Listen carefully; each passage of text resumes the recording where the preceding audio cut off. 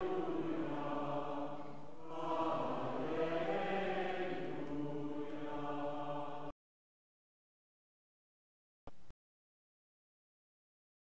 mouth and the meditations of our hearts be always acceptable in thy sight, O Lord. Good morning. I would like to first thank this Cathedral Church and Cathedral family for a wonderful, moving ordination service that you held me earlier. The lesson is full of all kinds of confusion going on for me. So I have to tell you that first, that the disciples, I think, are some of my favorite people in Scripture. And the reason that they're my favorite is that they completely keep messing things up. And Simon Peter is a special one. He always seems to find the truth, and just when he pulls, who do you say I am? And Simon Peter has said, you are the Son of God, the Messiah. And Jesus has said, Simon Peter, you are the rock on which I will build my church. And so here we are saying, finally, Simon Peter is stepping into his role. And then when Jesus says, I will be killed, again he reverts, no longer Simon Peter, but to Simon, and says, Lord, this cannot happen. And I hear Peter speaking from a place of love. He's saying, Lord, you are the Messiah. You have come to redeem and liberate Israel.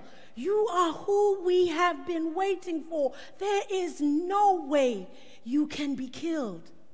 That isn't the way the story is meant to go. And if there is anything I can do to stop it, I will stop it. And then Jesus turns to him, and in a way that when I was growing up, I felt was exceedingly harsh, says to him, get thee behind me, Satan. And I'm thinking, Lord, you could have just said, you know, Simon, we can talk about this a little bit later, and I'll explain. If there was no temptation for Jesus in hearing that, he could have just simply said, Simon, I'll explain it later.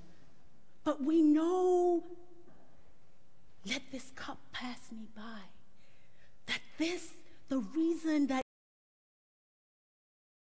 in admonishing Peter is because he too feels in some part of him that I would prefer not to die. And for me, that is such an empowering thing to know, that my Lord struggles as we struggle with temptation. But that the love of God and the love for us made Jesus go to Calvary. That it is because Jesus so loved us that he took up the cross and died on it. And it is that love that Jesus then asks us to share with the rest of the world.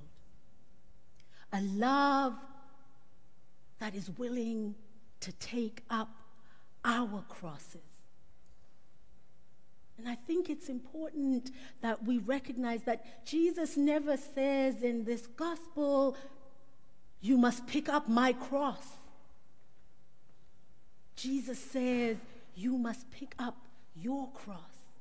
Because there is no way that any of us could pick up the cross of Jesus, and there is no need for any of us to pick up the cross of Jesus, because Jesus has already died for our sins. But each of us must, from a place of love, take up our cross that will heal this world. And for each of us, that cross of love is going to look somewhat different. I think I learned a little bit about what my own cross looks like many, many years ago. Because 2 weeks before my wedding, my family and I and my then fiance went to the commemoration for those who were massacred on June 16th, 1976 in Soweto, South Africa.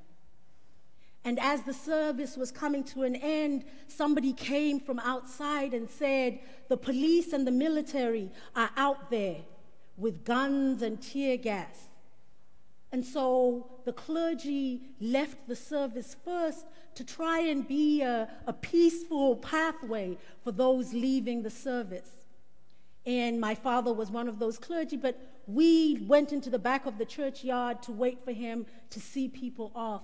And as we were all standing in the back, some police jumped over the fence of the church and started beating us in that churchyard. And people ran to cars and hiding in the church, and I was not fast enough. And so I got beaten. My fiance and I were beaten by the police.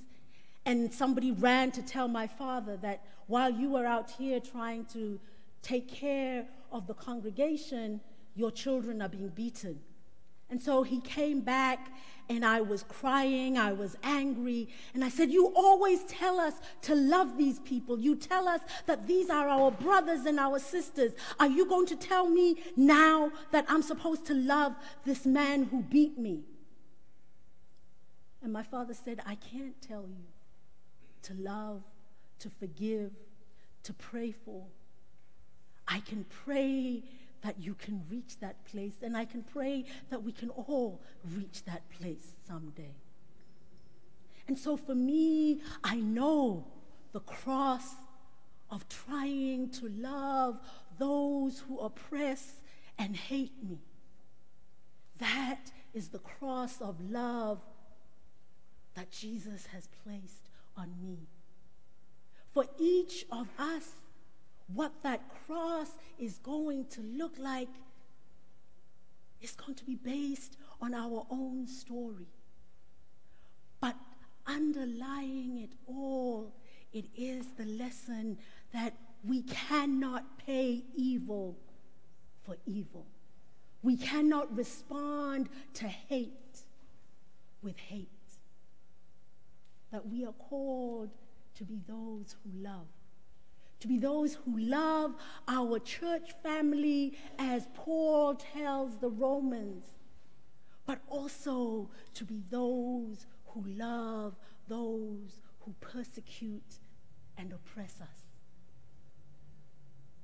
As I start my ministry here, I pray that you will, in your ministry, help me to be a better bearer of my cross. And I also hope that you will be that family of love that Paul calls us to.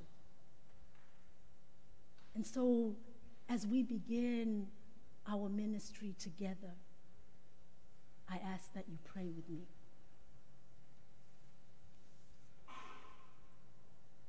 Almighty and eternal God, so draw our hearts to you, so guide our minds, so fill our imaginations, so control our wills, that we may be wholly yours, utterly dedicated unto you.